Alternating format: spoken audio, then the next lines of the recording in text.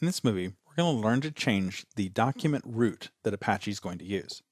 The document root is the place where we're going to locate the web files that Apache is going to be serving up when we make web requests.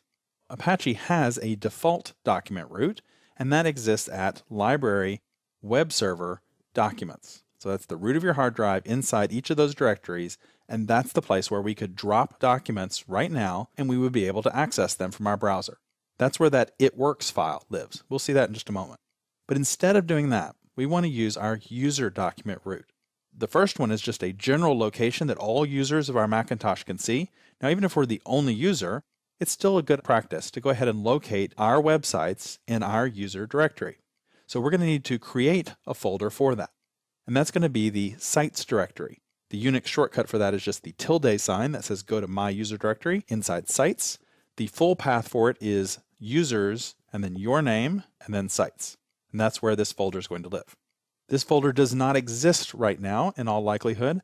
Apple used to provide it for us. It used to be there on all macOS 10 installations, but starting with 10.8, they stopped adding it. So if you've upgraded from previous versions of macOS 10, you may still have it. It may be a folder that still existed and carried over through the upgrade. If you've just installed 10.8 from scratch, then you probably don't have this folder and you'll need to create it. And then, after we've created the folder, we'll have to tell Apache that it has permission to serve up files from that folder. So we'll have to give it a little bit of a configuration in order to make that happen. Let's take a look now. So the first thing I want to do is I want you to see the existing page that's there. If we move around in Unix, and we can do that with the cd command for changing directories, we change directory to library, and then web server, and then documents. You don't need to do this. You can actually just watch me. I've now moved into that directory. If I type ls, it'll show me a listing what's in that directory, and there's an index.html.en page. And if we take a look at that page, cat index.html.en, and that will output the contents of that file. So you can see it's just this simple HTML page that says it works. That's what's there by default. That's what's in that directory. We could go ahead and keep using that directory, and localhost always points to that directory. But instead, to get to our user directory, what we want to do, we'll go to the desktop here. I'm inside the Finder. I'll pick New Finder window. I'm inside my user directory, and I'm just going to create a new folder inside here and call it Sites, capital S and plural, so it's Sites. Notice that it picked up this special icon. That's built into macOS 10 because Sites used to be a normal thing that used to be there all the time. So it still picked up that icon, even though Apple has decided to leave it out of the install by default. So this is now where I'm going to put all of my websites. So from now on, all of my code is going to go inside this sites directory inside here. In order to make that happen, I need to give Apache some additional commands. So in order to do that, I'm going to cd again, but this time I'm going to go into Apache's configuration directory. And that's inside etc apache 2. So there it is, inside etc/apache 2. And then inside there's another directory called users. So that's where I'm going to go to, and you should navigate there as well. So you want to be in this same location. If you type pwd, it should report back that that is your current working directory. That's where you are right now. If we do ls in that directory, there's nothing there listed for me. Now, if it came back for you and it said that you had a configuration file, you might want to take a look at that configuration file and see what's there first. But since I don't have anything, I know I need to create this file. I'll do that using the sudo command, which we talked about earlier, basically saying create it with highest level access privileges. I'm going to use the nano text editor. So just type the word nano, and that'll open up a text editor to allow me to edit, and then whatever your username is, .conf. Now don't actually type username, type your username. It's got to match whatever your directory is that you just created that folder in. So for me, that's kevinskoglund.conf, and then it's going to ask me for my password. I'll type in my main installation password on the Mac. And now it says, all right, now what do you want to put into this file? Now I've got some text that I can just paste in here.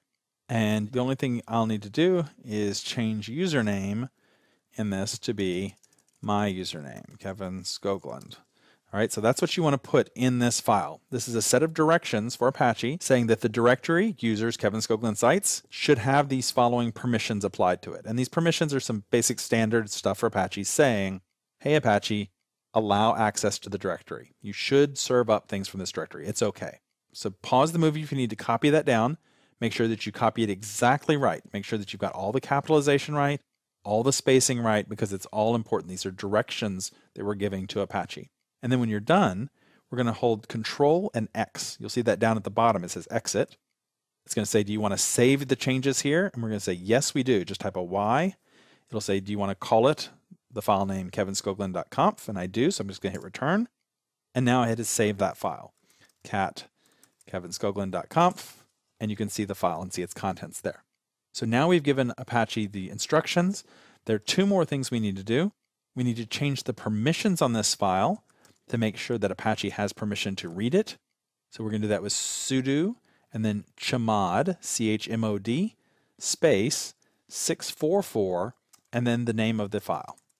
Once you do that, it will have changed the permissions, the ability for Apache to read and write the file to be the correct thing we need. And the last thing is sudo apache ctl restart, right? Remember that? We just need to restart Apache so that it picks up that new configuration file. So now it should be working and we're ready to check it out in our browser. But we don't have anything in that folder to actually serve up yet. So let's just real quickly create something in that folder. I'm going to cd into my user directory. Remember the shortcut for that is that tilde sign followed by a slash, and then in that folder is sites. So I'm going into my sites directory now from the command line. That's the same place. If I type open with a dot, you'll see that it pops open the sites directory. This is some Unix commands that I'm entering to allow you to see the difference. But that's the directory that I'm in. And I'm going to just do nano again, and let's create index.html. We'll just type hello from my user directory. We'll do an exit again, Control X, followed by yes to save my changes, return to accept index.html. You can now see the file appeared here, and let's go to Firefox. If we hit return here, we still get the It Works page. But if we now append to it tilde and then your name. So tilde Kevin Skoglund is now going to go to my user directory and return what's in that directory. We've basically told Apache, in addition to your main default document root, also serve up this user root file. And now we're ready to be able to start putting our PHP files into this directory.